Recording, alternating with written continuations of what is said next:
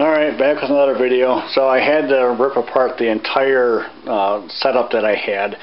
The foam tape was more of a ghetto fix than I thought. Not only did it start to look stupid after a while, but I never anticipated the fact that once it got hot outside, the adhesive actually started coming off and wouldn't stick to there. So although there's some adhesive stuck to it, it didn't stick to the foam anymore and was just crap and falling off. So I go down the road and the whole thing would just come out like this. So I will take some Goo Gone and I'll clean this area up here a little bit. So what I did is I went back to my original project. There's my son Big T. Okay. So I'm going back to this wood block that I made, and I think I showed a little bit of it in the first video. It needs a lot of work. It's split on me, so I'm going to take this thing apart, chisel this out. I just made a hole for the voltage meter, so that'll work good. And the hole actually came out perfect, and I'm hoping, because of the fact that it's recessed like that, that when the light is in there, I'll be able to see it during the daytime because it'll be all blacked out.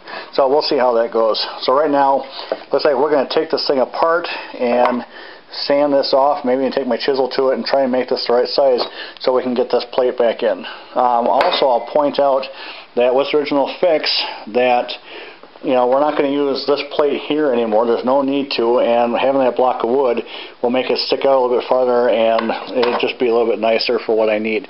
That said, taking the stereo out of the bike wasn't as hard as it should have been, but I think because of how the pressure was, wherever my stereo went, there it is.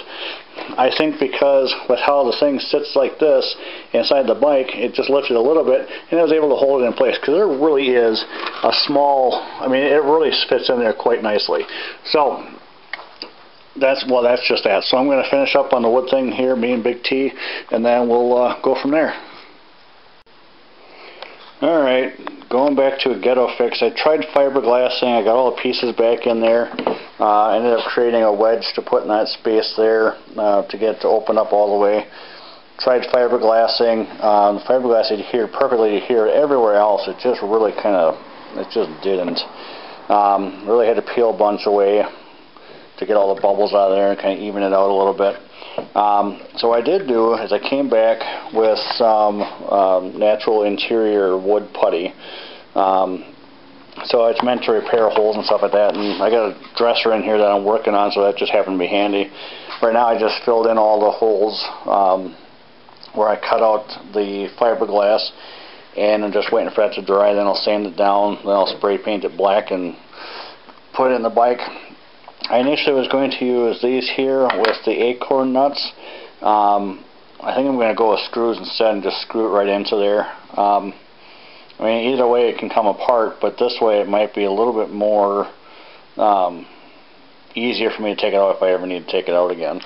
So that's kind of what it looks like at this point. And I'm going to spray paint it and then we'll go from there.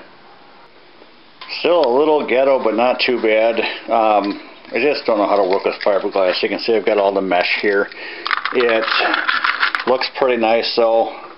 Phoenix on the Valley's Greatest Hits 1039 W.